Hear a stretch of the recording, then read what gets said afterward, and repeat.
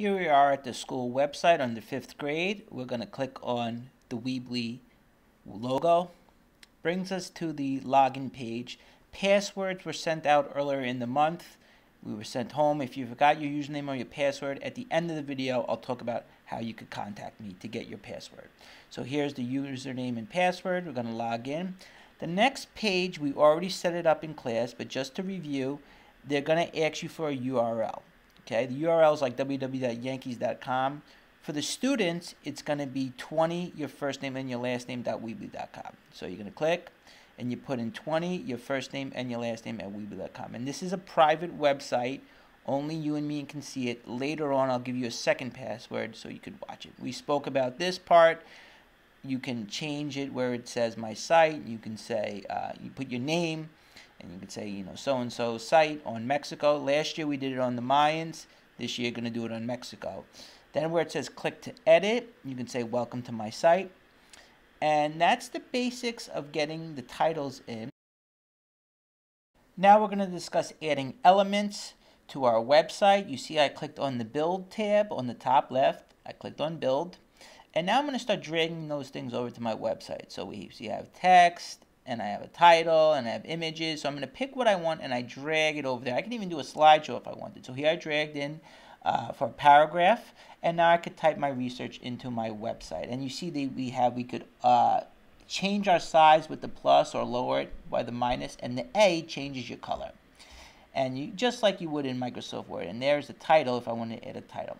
To add a photo, there's a few things I'm going to think about. Okay, so I'm going to add that little block in that said image.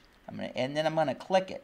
And if I click on the search, I could search for an image, but you're not going to get great images this way. You only get a few images. So rather than doing it that way, I'm going to really suggest that you're going to click on my computer and upload an image. So now we're going to talk about how to save an image. Now we're going to discuss how to save an image. Let's say I was on one of these websites and I wanted to use their image on my Weebly website. What I would do is I would find the image. So let's say I like this map, and I'm going to go right click, and I'm going to do save image as. Right click. I'll show everybody again. Right click, save image as, and then I'm going to put where I want to do it, and I'm going to put it on the desktop because I want it to be easy to find. You could put this in documents or download, but I would suggest desktop because it's easier to find. I'm using a Mac. On Windows, this is going to be on the left side, and the same thing you're going to click on desktop. And I'm going to put in Mexico map or whatever I want it to call me, and I'm going to save it.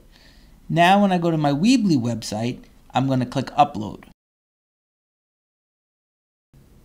So now I want to add an image to my website. I'm going to go to build, and I'm going to drag my image down here. And now I need to upload my image. So I'm going to click over here.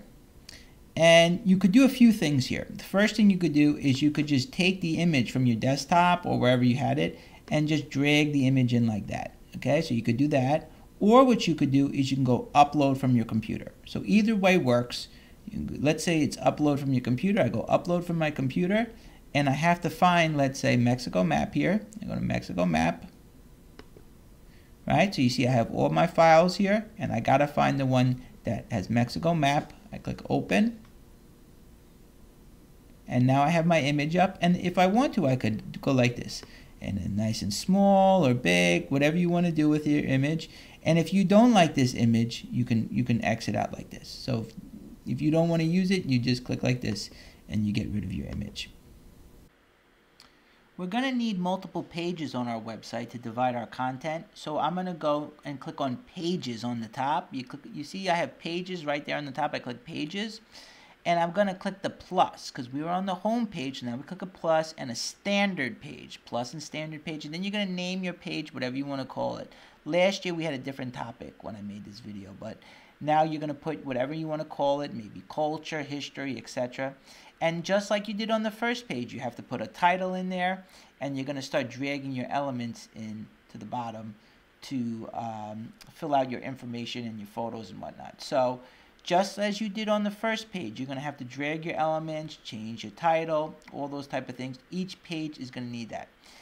If you want to, you can go and you could add another page with the plus and then another standard page. And you, as you can see under my site, you see under my site we have home and then we have 2 other pages. We keep adding our pages to our website. So we're going to divide our website so that it looks better and better and our content is mixed up in the appropriate section. And then here I was doing social structure last year in daily life, and that was going to be a page on social structure in daily life. And then you go back to build, and you could start adding in your elements again. If you want to add in a photo or if you want to add in your information, you can drag them down there. And once again, you can type in and you could change your size, or you could add a photo. Last thing I wanted to say, if you get stuck, there's a few things you can do. The first thing you could do is you could send me a class comment. A class comment is public and everybody can see it. However, some teachers are turning off class comments. So if you have class comments, you can send me a comment. Everyone will see it and I can respond to it. However, your teacher may turn it off. Some teachers want it turned off. If it's turned off for you, you could send me a private comment, okay? Private comments on the right. Send me a private comment and I can get back to you. The other thing you can do is you can email me. I put my email in the assignment and I'll get back to you that way. So there's a few different ways that you can contact me. I will continually update resources for the website. I'll continually add things to the assignment based on what people are asking me, based on what support I see that children need. And last thing I want to mention, just to reinforce again, the password is PS221Q Google. Everybody has their own unique username. So contact me if you need your username.